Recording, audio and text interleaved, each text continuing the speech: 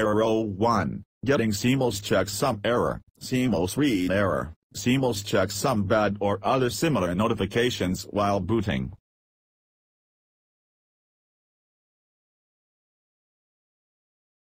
Error 2. You may not be able to connect to the internet.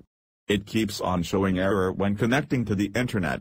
You need to check whether time and date are correct. If the date and time are wrong, try correcting. Then, check again. If the computer is still not connecting to the internet, you need to replace the CMOS battery. Error 3. If you hear a constant beeping sound when working with your computer, it is a sign that you need to replace the CMOS battery. Error 4. Your computer may be too slow. It may be due to wrong time and date. It is time to replace the CMOS battery to correct these issues.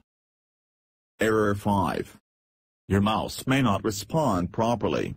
You may feel that your mouse might have gotten damaged and be ready to replace the mouse. But it might be solved by simply replacing the CMOS battery. Therefore, before ordering a mouse, you can try the same mouse on another computer to check if it is actually defective. So, you can save your hard-earned money.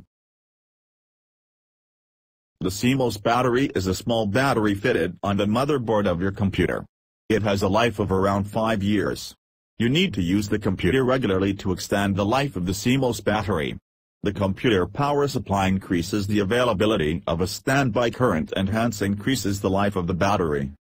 If the computer is not plugged in regularly, the life of the battery is normally 3 years. However, the life of the battery gets extended to 5 years when you use it regularly. The battery provides power to CMOS memory and the real-time clock. That's all. Thanks for your watching my video. If this video helped for you, please like, share video and subscribe my channel. Thank you very much.